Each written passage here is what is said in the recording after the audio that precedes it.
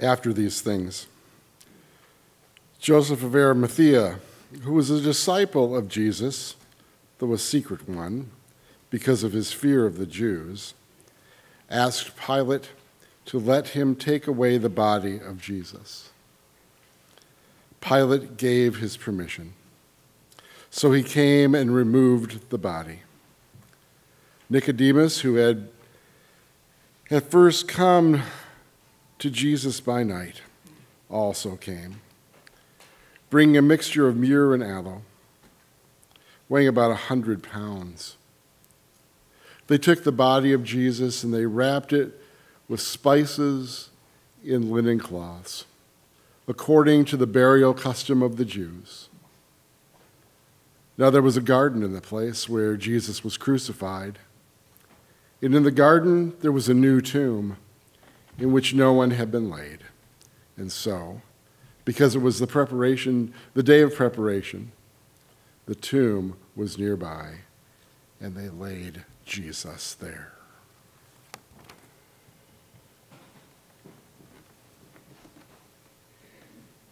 Every year for centuries, Christians have entered into Holy Week. Holy Week, which even though it comes up every year, depending on where you're at in your journey, it can feel odd. It can feel ancient. It can feel foreign for a number of reasons. Maundy, Thursday, Good Friday, Holy Saturday, and Easter Sunday. Easter Sunday is the one that is celebrated. It's the Easter story that we're most familiar with. But Holy Saturday and the human experience it represents is really not as odd or ancient or foreign as we might think. Holy Saturday involves a human experience that I believe most of us, not all, but most of us, are familiar with. The death of someone you love is shocking. Anytime it happens. The death of someone you love is shocking any way that it happens. Death is shocking even when we know it's coming. Death is shocking. Today is April 15th. My father, David Lendt, died 9 years ago today. He had been living with chronic leukemia for 3 years. His quality of life had been excellent. And he was able to continue to do almost everything that he wanted to do. And he and we, as a family, were warned that, and more likely when, his chronic leukemia turned acute, there would be very little time left, as in days. He was diagnosed at 69 years of age. They put him on oral chemo immediately, and the only side effects were fatigue. My dad pushed back on the need for rest. He was quite athletic and very proud of it. He'd been an avid tennis player for years. He'd had the opportunity to retire early at age 63, and he took it. And I think the day after his retirement party, he started playing doubles almost every day. He was not about to give in to fatigue. My mom used to compare his attitude to a very young child fighting the daily nap. No, no, no, no, no. He refused to go into the bedroom in the middle of the day and lay down for an hour, as the doctor had prescribed. He said it made him feel old. And instead, every day after lunch, he would go into the living room, take a seat on the sofa, and fall asleep sitting up. But you had better not call that a nap. Because his physical appearance in those 3 years really didn't change. And his routine, as far as we could tell, really didn't change. And he continued playing doubles almost daily, and he never complained. It was easy to forget he was sick. and then his leukemia turned acute. We can know that death is coming, but when it does, it is a shock. To lose someone we love, a parent, a spouse, a friend, a sibling, God forbid, a child, our response is physical and emotional and spiritual, and it's one of shock and disbelief, even when we know death is coming.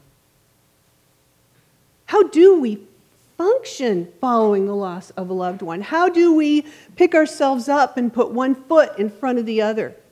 How do we make all those phone calls and tell the story over and over and over again? How do we know what to do? How does the church know what to do? How do our friends and neighbors and coworkers know what to do? Ritual. Blessed ritual. When everything around us has changed, when it feels like the world is crumbling, with nothing is recognizable or comforting, ritual is a kind of an invisible underlying structure that holds us up when we cannot stand, holds us up when we cannot think clearly, holds us up when we no longer can see our future in front of our face. It's just a blank fog. Ritual insists we get out of bed in the morning. Ritual insists we continue to breathe in and breathe out. Ritual insists that we eat and we drink and we get dressed because ritual insists there are things we need to, have to do.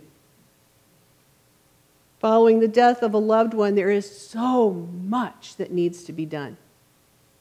It can feel like an incredible heaviness, exhausting and overwhelming, but actually, that which must be done is a blessing. It doesn't feel that way in the moment. However, ritual following the death of a loved one, when nothing else makes sense, ritual provides structure and purpose and something recognizable. Ritual helps to keep us upright with the ability to somehow put one foot in front of the other and keep moving forward. Ritual will tell us we have no choice. Ritual keeps us moving in this unavoidable grief of journey that we must take in order to heal. In our scripture, it is due to ritual that Joseph of Arimathea and Nicodemus do what they do following the crucifixion. They've never been in a situation like this one. Surely they've lost loved ones to death before. But this experience is horrific, what has happened. And in this moment of crisis, you know they are leaning hard on ritual. And what they do know is this: there has been the death of a loved one, and the Sabbath is coming. And that will inform their ritual response. So Joseph of Arimathea goes to Pilate to ask if they can take Jesus' body. And he's given permission. And Nicodemus, who's also a disciple of Jesus, came bringing a mixture of myrrh and aloes weighing about 100 pounds. And they took the body of Jesus and wrapped it with spices and linen cloths according to the burial customs, rituals of the Jews. Now there was a garden in the place where he was crucified, and in the garden there was a new tomb in which no one had ever been laid, and so, because it was the Jewish day of preparation and the tomb was nearby, they laid Jesus there. Ritual got them to this place. And now comes another hard part, related to the fact that everything one can do has been done. Now what? During Holy Week, it is so easy to skip over Holy Saturday. Most churches do. It is just a time of ritual waiting. And when we know how the story turns out, our sense is, why would we do that? We need Saturday to prepare for Easter. Easter's tomorrow. We need Saturday. We've got company coming. We've got to clean the house and get the rest of the groceries. We need to use this time wisely.